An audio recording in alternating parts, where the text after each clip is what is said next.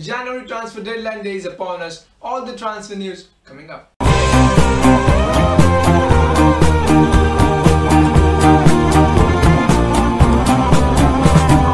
If you're new here, it's the first video you're watching, subscribe to the channel for all latest Manchester United and football news. 3 videos for a week, so make sure to subscribe right now. Firstly, not talking about the January transfer windows, but one for the summer. Arsenal have been linked with the £86 million move for Antoine Griezmann. Arsene Wenger to spend £86 million on one player. Let that sink in. Antoine Griezmann to Arsenal. Well, if Arsene Wenger can pull this off, that would be the best signing in the history of the club. Of course, there are Henry's and World Camps, but in this market, £86 million for Griezmann. Unbelievable business from them, but can they pull it off? I don't think so. I think it's Manchester United bound.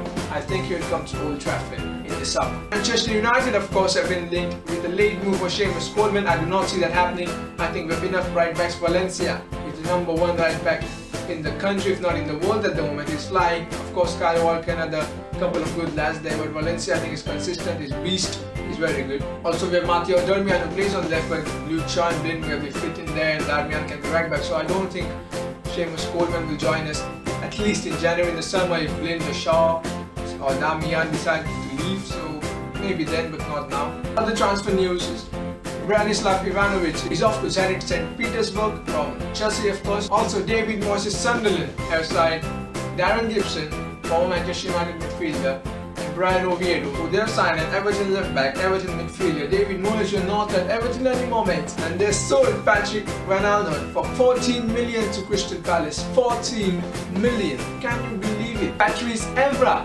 had a combined transfer fee throughout his career of 12 million. And Patrick Van Aanholt, 14 million for the guy who cannot defend. Unreal business from Sunderland there. Good job, Sunderland. Also, Dimitri Payet is off to Marsille. We've got Payet! Dimitri Payet! I don't think we listen to that anymore from West Ham fans. They can stick their bubbles up their ass. He's off and he had to pay back his salary of January because he didn't play for them. That shit from shit club. So Dimitri Payet off to Marseille. Good riddance for West Ham, some feel, but I think he was the best player. Now they're vulnerable. They've signed Robert Snodgrass though. I love his dead ball abilities. He's unbelievable from free kicks and corners. So that will help for Andy Carroll, the big man who can head in goals for fun. So that will be interesting to see how they both pan out. And here, that's it. January transfer window deadline day today, and it ends and we move straight to summer for next transfer window. So I hope to see you very soon. I hope you like the video. Subscribe to the channel. I'll see you very soon. Thank you so much.